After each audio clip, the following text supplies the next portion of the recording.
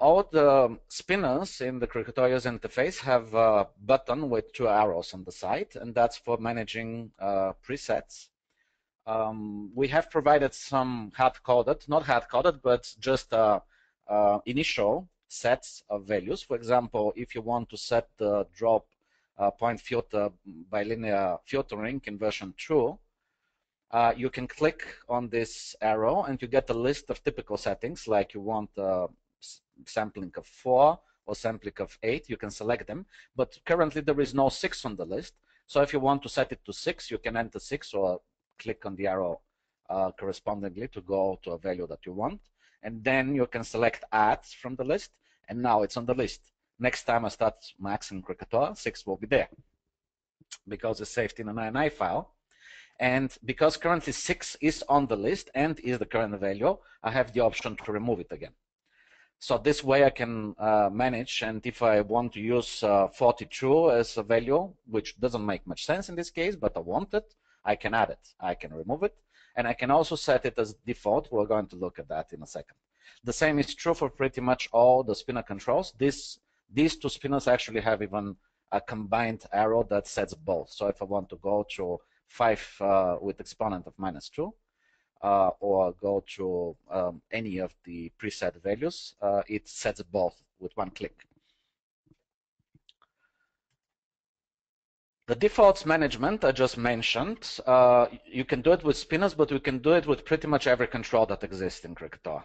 So if you, for example, say that next time I will start Krakatoa fresh with a new instance, I want my filtering to be set to true, and I want my final pass density to be 1 and -2, and so on. I can go and say this will be a default, this will be a default, and I want, for example, let's say that to force additive rendering, I can check this option and then right click it and say this current value, true, for this option, force additive rendering, should be the new default. Current default is not even set, so it's a factory default. When I do this, if I right click again, it says I can remove it again, but currently it's set to true.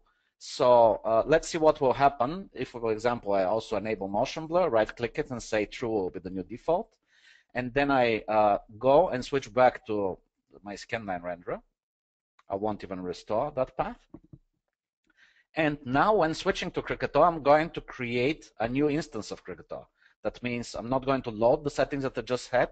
I'm going to say, no, I want a new, fresh startup instance of Krakatoa. And as you see, force additive mode is on, motion blur is on. My filtering, it looks like it didn't kind of work. I'll have to look, it probably is a bug because that's a kind of a new feature, but the pass actually got set correctly to 1 -2.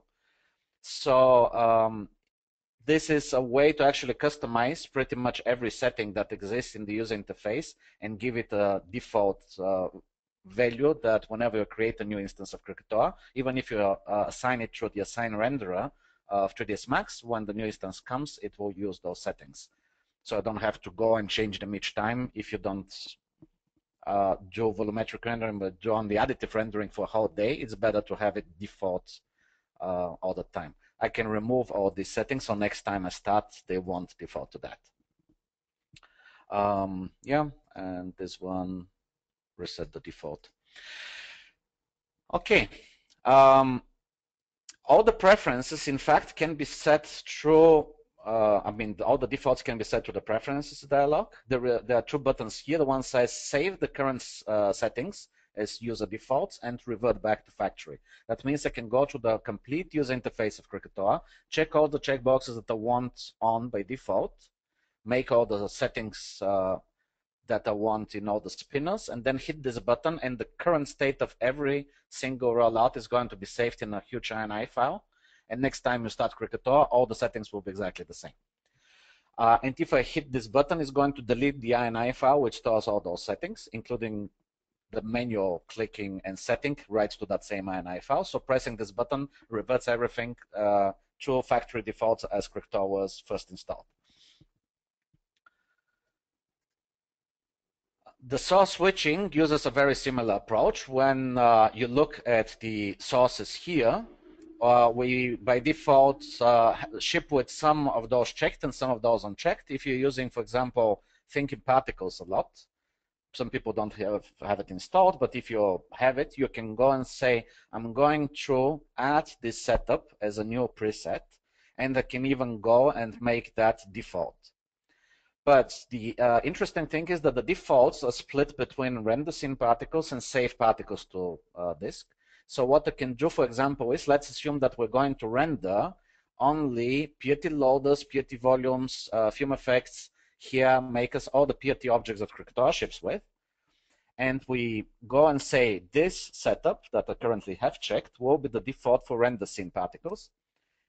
Then I switch to save particles, go back to the main controls, and uncheck all these guys, but check pflow geometry and pflow phantom, and possibly thinking particles, but let's say that those are the two that I'm interested in when saving particles. So I go and say this will be the default for when saving particles, and then I enable the option switch to user defaults on particle render mode change. When this is on, switching between rendering and saving will automatically restore the sources to what we just defined them to be. That means you don't have to remember to even check, hey, I'm going to render PRT loaders, but I'm going to save particle flows. There is no chance to save by accident the PRT loaders accidentally, because all your controls are automatically switching back and forth. It's a very useful speed up feature, and I don't know how many people actually use it. But if you didn't know about it, please remember it and use it. The saving of channels has similar abilities. So if you go and switch to the mode for saving particles to disk, you see those channels, and these are the default channels that are proposed by Krakatoa after installation to save position, velocity, density, color, and so on. But you have this button here, and it allows you to have presets for them. So for example, if you're only interested in position and velocity, you create a preset like that, and you can go and say, this will be my default for next time I create a Krakatoa instance, so I don't have to go and modify your channels each time you set up Krakatoa. You can decide what you need 99% of the time and make the default. There are some controls in the user interface that use the render history to actually provide you with values based on previous experience. And the same is true also for the saving parts of the save particles rollout. But let's go first to the rendering mode, and I'll go to globals. And you notice that next to, for example, the color swatch for background color, there is a history icon. If I click this one, it's going to show me all the colors that I have ever used on this computer to save a scene with the background. So if I want to have this green color, just click on it, and it also shows me a list of all the presets that actually contain that color as a setting, on which date and what time, and what was the name of the max scene, if there was one. It's listed on this list, so I know, in that project when I was rendering that scene, my background was set to this color, so I can pick it from the palette. And this data actually comes from the presets that have been, the history records that have been saved each time you render an image in Krakatoa. By default, whenever I hit the render button, an image is saved with whatever your output was. And all the settings of the user interface are being saved, and a lot of additional information. So in this case, we're extracting the data from those history records, and we have a track from, in my case, on this computer, probably 3 years back, of any tests that I've done and all the colors that I've been using.